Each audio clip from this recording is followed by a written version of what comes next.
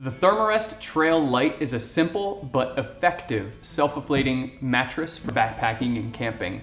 This pad is quality built and can handle numerous adventures, and it comes in at a really reasonable price.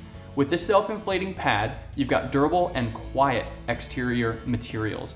It's not necessarily an ultra light or ultra packable pad, but what it does give you is a nice quiet bit of cushion. It achieves this through its 75D exterior fabric and the open cell urethane foam interior. The inside foam is die cut to reduce weight and bulk, but still provides ample comfort and cushion. I love the simplicity of self-inflating pads because you can get to your campsite, unroll the pad, open the valve, and let it go. It'll gently pull in air as the foam expands so that by the time you're ready to get some rest, the pad is nice and lofty. Conveniently, you can add a few puffs of air to get a nice firm mattress, or you can just seal it off when it's self-inflated and have a really cushy layer of foam underneath.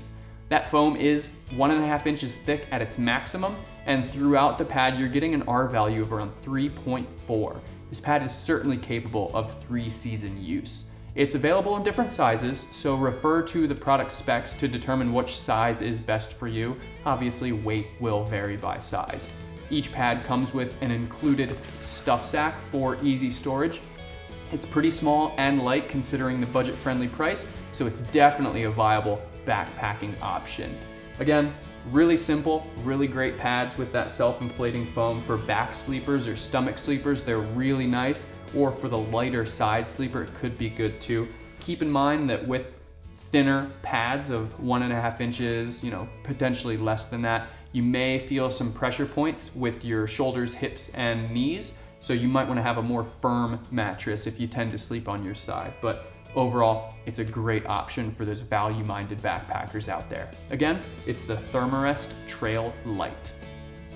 Thanks for watching. If you have any additional questions about the gear that you just saw, feel free to visit backcountryedge.com to get in touch with me or one of our other gear specialists. We have detailed product descriptions and specs, and often for a lot of our products, we have additional bonus videos. And if you like what we do here on YouTube, please subscribe.